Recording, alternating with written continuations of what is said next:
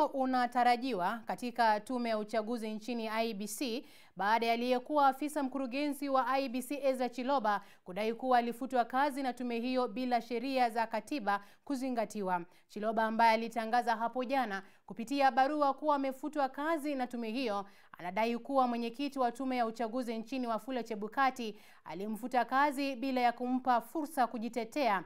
Mwenyekiti wa Iebc Wafula Chebukati kupitia barua amesema kuwa Chiloba ameondolewa kwa wadhifa wake kwa kuhusika kwa ubadhirifu wa mali ya umma.